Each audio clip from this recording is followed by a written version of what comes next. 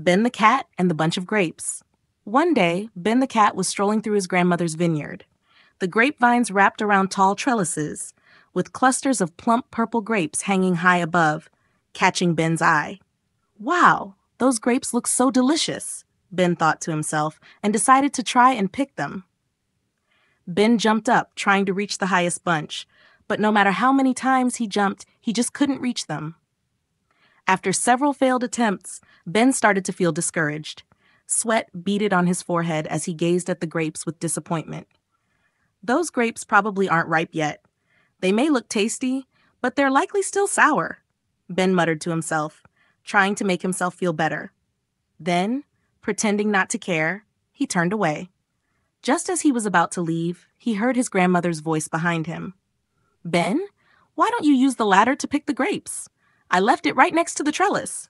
Startled, Ben turned around and saw a small ladder leaning against the trellis, something he hadn't noticed before.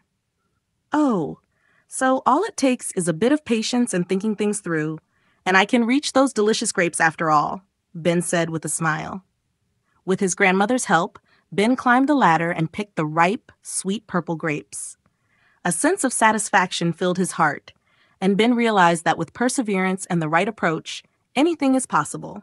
Moral of the story: don't be quick to give up when facing difficulties.